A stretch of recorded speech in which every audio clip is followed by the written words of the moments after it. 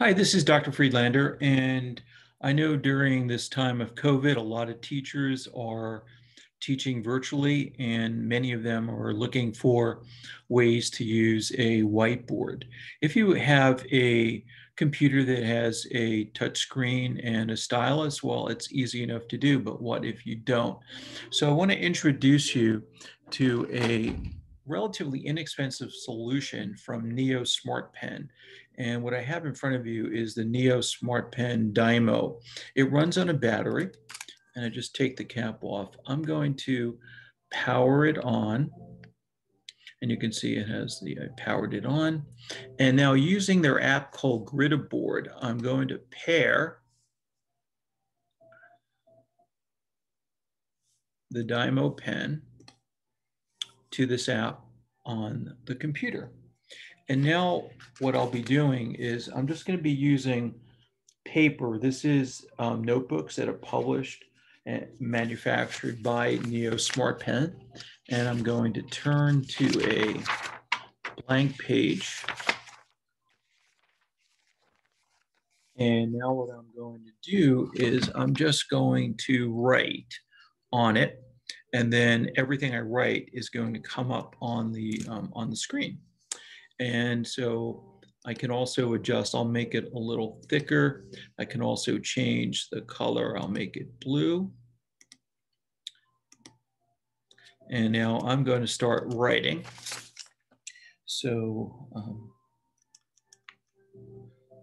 I'm using the NEO Smartpen dimo and Grida, which is the application. And so as you can see, whatever I wrote on the notebook comes out on this. And then one of the nice things is I can actually, I can save the screens and then share them later, which is really nice. This is a really inexpensive solution. It costs about $65, and then all you would need to do is purchase a couple of notebooks. The app is free, and it's a gridaboard.web. So it's gridaboard.web.app. If you have any questions about digital pen technologies, you can reach me at brian@assistivetech.com. And my office phone is 908-852-3460.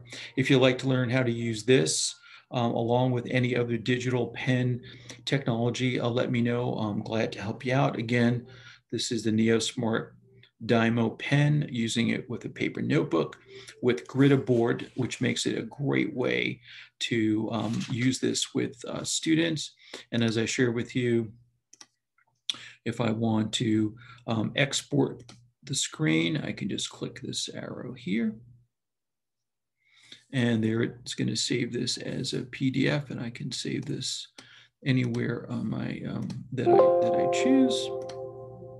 And then it's easy to share this information with your students. So I hope you like that. And if you're interested, please follow me on my YouTube channel for some interesting tips and tricks and using all kinds of different technology. Have a great day.